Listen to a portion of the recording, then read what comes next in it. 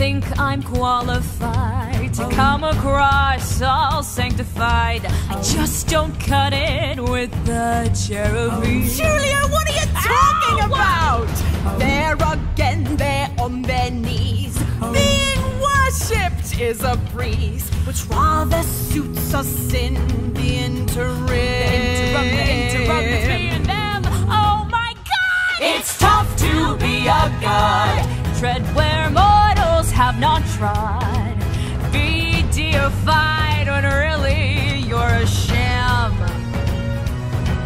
Be an object of devotion. Be the subject of songs. It's a rather touching notion, all those prayers and those salams. Exactly.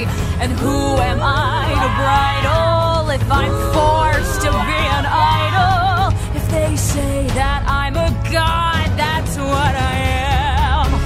What's more, if we don't comply with the locals' wishes, I can see us being sacrificed or stuffed. You have a point, that's very good thinking. So, let's be gods! The perks are great! Yeah! El Dorado on our plate.